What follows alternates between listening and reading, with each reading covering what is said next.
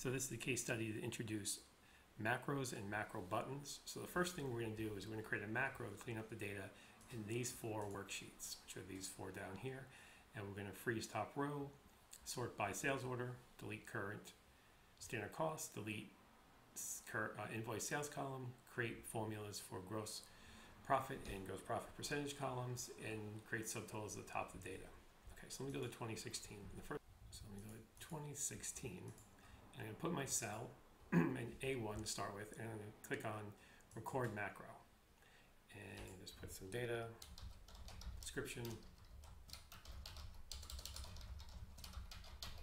then say OK. So the first thing I'm going to do is delete my columns.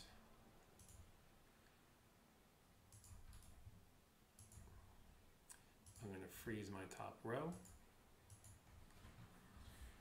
I'm going to sort by sales order.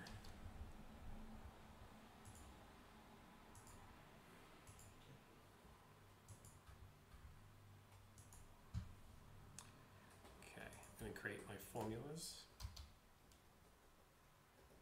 Sales minus cost,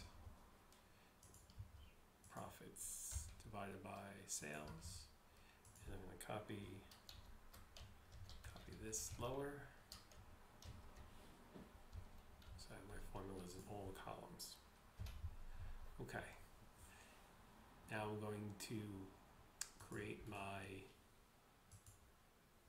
subtotals, starting at quantity.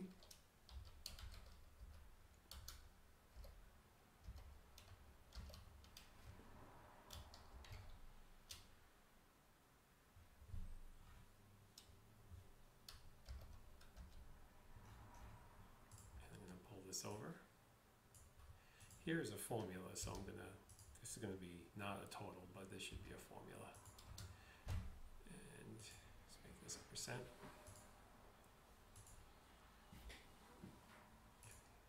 And then let me format with subtotal.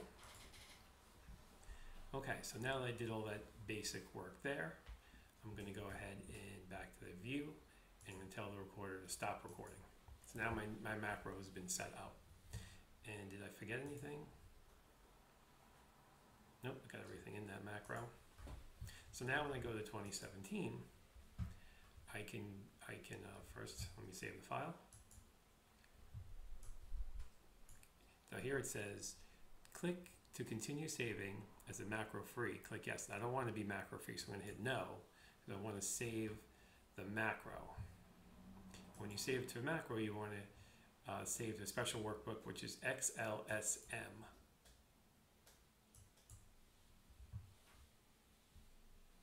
So now I have it saved as an XLSM file to be able to incorporate the macro.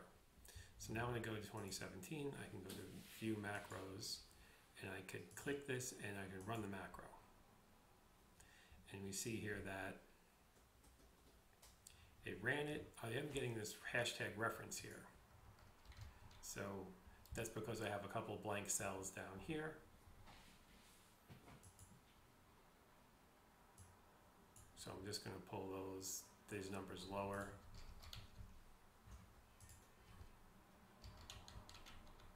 Okay.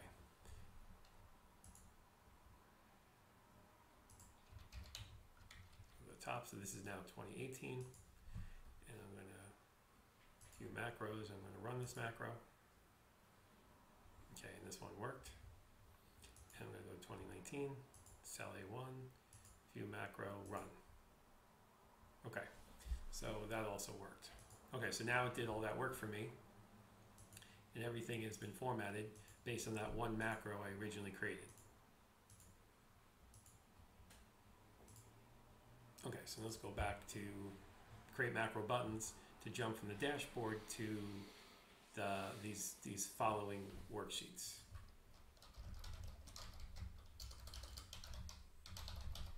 It's a new case, so I gotta just update it sometimes. Okay, so on the dashboard, I have these buttons already created. So let me show you how to create a button.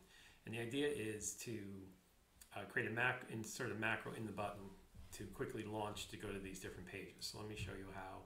If you go to Insert Shapes, you can do a rectangle. can also modify the rectangle. See a bevel, cool looking button like that. And now we have a button. And I'm going to take this and I can copy it and I can put a few buttons out there. Just line them up, make them a little bit neater. So creating a button is very simple. Just going to insert shapes and then take the rectangle or anything else, any other shape you can create. So we can actually do these arrows too. And I can put a beveled arrow in. And if I click it, I can hit copy. I can make different arrows. I can even change the color of some of these arrows.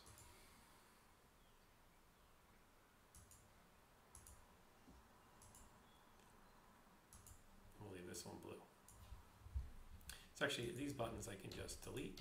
I don't need them anymore. They're just demonstration. Delete those. I'll put these buttons here.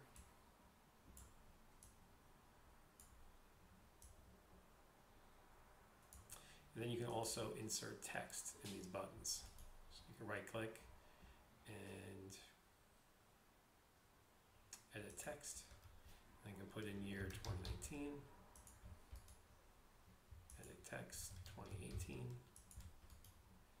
edit text 2017, edit text 2016. Okay, so now we have our buttons. So first let me create some simple macros.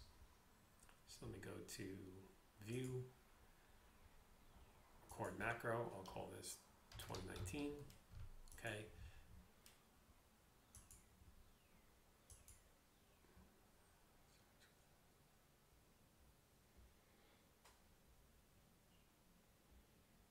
Okay, so there's a conflict here. So I'm going to say it's a conflict because it's the name of a worksheet. So macro can't be the same name as a worksheet. So I'm going to just go to 2019. Okay, so then 2019, put in the cell here, stop recording. Back to dashboard, record macro, go to 2018, okay, 2018, boom, stop recording. Dashboard, record macro, go to 2017, okay, 2017, stop recording, back to the dashboard, record macro, go to 2016, and then just go to 2016.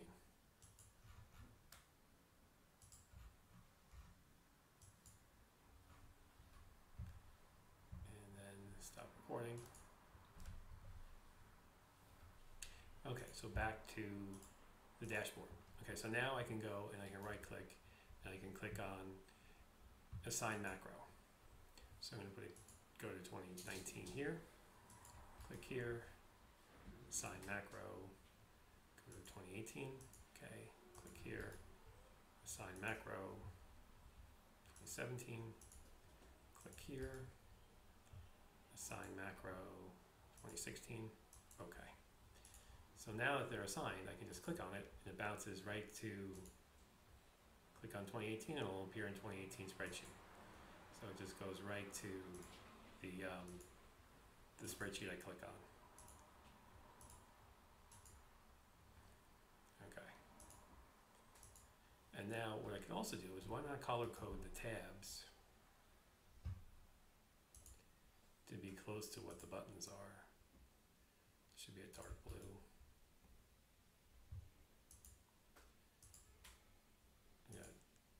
Dark blue, light blue, purple, red.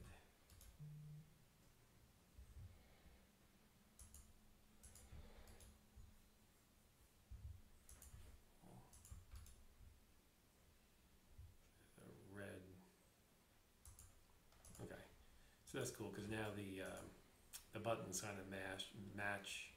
They're color coded. So that's pretty cool. over here, this I can delete, these buttons. So I'm just going to right click and delete.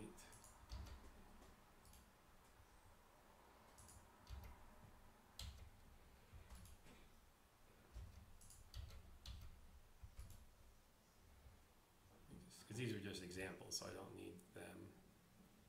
So I'm going to delete them. Okay. These, oops.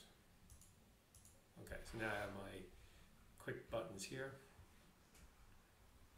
Now I have to fill out this dashboard here. So it says, we did buttons, now complete the analysis dashboard, complete the table, complete the table,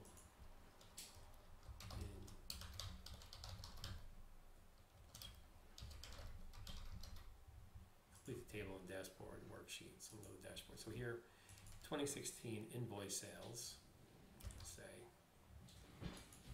We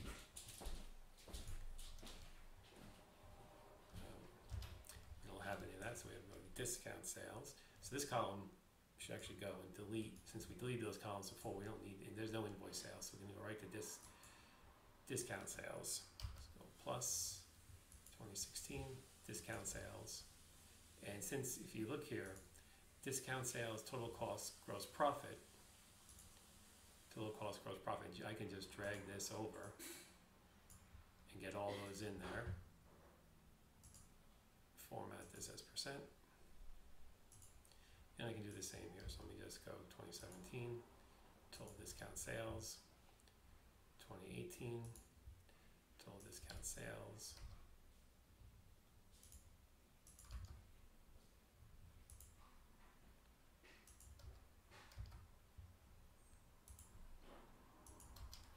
and then I can just drag these over.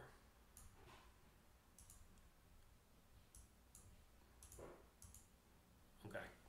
Now, if your numbers in here are different than mine, that's because I usually go into these spreadsheets. I change a few numbers around, so that way if anybody tries to copy from a former or previous semester or someone else, I have these little changes. So if your number should be different, could be the same or could be different, that's for me to know, you to find out. So this is really just not to show you what the numbers answers should be, but these will be close. This is really just to give you an example of how to complete the spreadsheet. Okay, so now I've filled in this tab. So create the dashboard and the worksheet, and create an executive summary to analyze the sales data. And I'm going to put a link to the video I'm creating here so you have an idea of how this works. So you're going to, of course, you're going to create a new worksheet, put it in the front position. This executive summary, and insert a text box to create your executive summary. So in here, when you're going to create the executive summary to compare and analyze sales data, you want to go in and the dashboard is just a starting position to analyze. You could also go in and create some pivot tables if you wanted to analyze by customer, by product number. So you can give us the results by product number, by customer. So things like that would be a cool additional way to create an executive summary to give you a little bit more background, not just on the dashboard, but to actually go into each year, maybe create a pivot table. You might have to create, so say for 2016, I take this worksheet, copy this, make a new tab, paste it in there, delete the subtotal, Control A, the highlight, insert pivot table. Now that I have a pivot table, I could do it by, this is a little smaller, you can go and say, you might want to know by product, and then so I want the products here, and I can do sales, costs, gross profits. So this way I can actually, for the number of different products here, and you see that some products look doubled up. That must be because if you go here on the product and you stretch out, go, where am I? product here. Let's highlight the column here. You'll see that there's some numbers in here, so it's more than just, not everything is in, some of them are rounded up or rounded down. So that's why we have a difference there, something you discover when you create that pivot table. So now you can make an analysis on by product number if you want to, or customer number. So if I take away product, customer over here, now I could do the analysis by customer. So there's a couple different ways that you can do a little additional slicing, dicing of the data to help your executive sales analysis. But you want to make sure that you put these columns to the back. You don't want to disturb the original formatted data you have here. You can make a copy of that data like I did, and then make a pivot table to get a little bit of additional details, make some even charts perhaps, if you wanted to make a pivot chart or two on sales. So help me to analyze sales by customer, sales by product, sales by year. This should all be placed into the executive summary. Okay, so that's the video on how to create macros and macro buttons to quickly bounce around the spreadsheet. To help you in the work world, in the real world, these skills will come in very handy to help you speed up and quickly incorporate repetitive tasks in one click of a macro. Get that macro in shape. Okay. All right. Thank you for your time. I hope you found this useful.